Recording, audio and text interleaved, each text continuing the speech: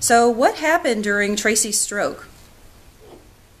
The night before, he had a real bad headache and had went running and had nauseous and dizzy and things like that, but he just kind of blew it off and went to bed early, and he got me up that morning and said he had a really bad headache again, and then it went from there. And I woke him up, I turned the light on because I was going to take him to the ER, thinking he just had something. I knew something was wrong, and I turned the light on and I could see where his face was drooping, the one side of his face. Of course, I immediately called 911, and from there, ambulance took him, said that he had had a stroke, and they flew him to Chattanooga, Tennessee. You were saying you went to the hospital and they said Tracy had torn his carotid?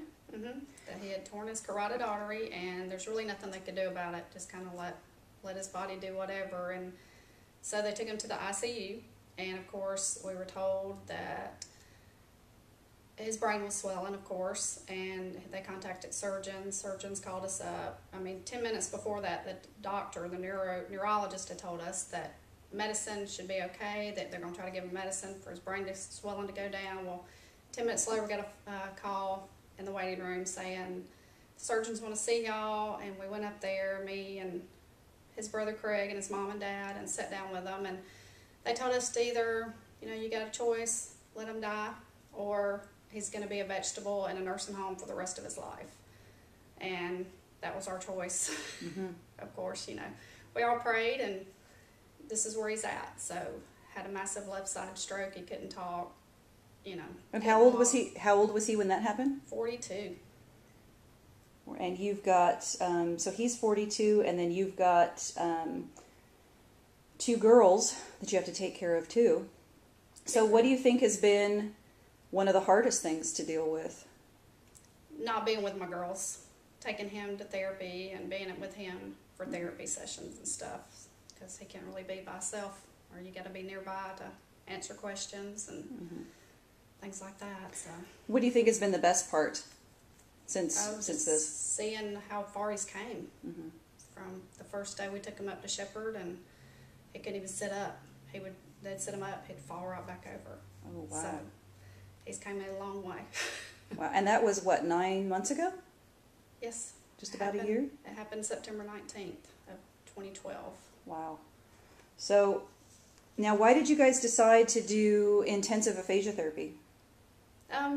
First of all, it was recommended. We didn't know there was intensive, therapy, speech therapy, and Shepherd Center in Atlanta recommended y'all. And we just wanted to really get him going, so that, the first year is the best time to do any kind of therapy, that they really thrive. So we decided to come here. We live in Georgia, and this was, closest, heard good things about it, and decided to come here. So have you seen, what types of things was he having problems with before he got here? Have you seen any changes since before you guys got here to now? Yes, I have. I have seen, he's not saying, his keyword was Morgan, and he's not doing that quite as much. And the reading, the recognition of pictures, and reading the cards for the pictures and telling what they are. So I've seen some improvements.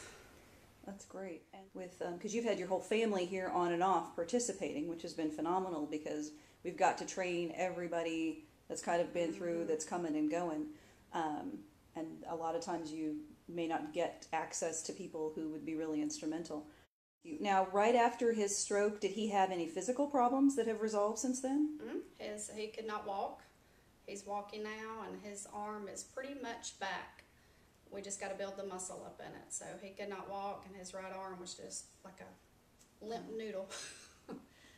So his yeah, so he does look really good since then. And now, how have they been through all of this? Great. They've been great.